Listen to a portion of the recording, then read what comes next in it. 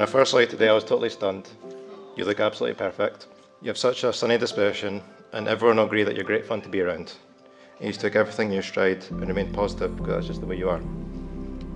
I hope today's birthday/wedding day makes up for all that because you really deserve it, and I hope I can be the husband that you deserve.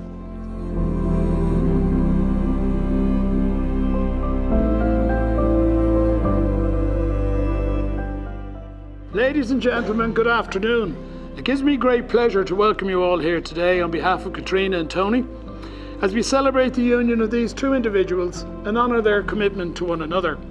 You are their closest friends and relatives, and your presence here is warmly welcomed as they both appreciate your love and friendship not only on this very special occasion but also in their lives from this day forward. Today you've travelled from many different places to be here as the bride and groom embark upon a new journey in their lives. Thousands of candles can be lit from a single candle, and the life of the candle will not be shortened. Happiness never decreases by being shared. Your marriage will be a great journey of surprises, joys and challenges.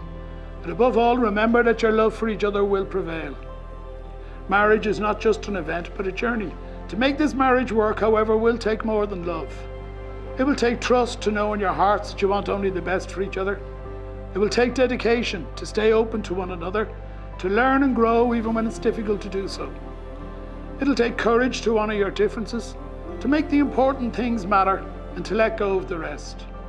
And it will take courage to go forward together without knowing what the future holds for both of you. My advice is be who you are and say what you feel, because those who mind don't matter, and those who matter don't mind.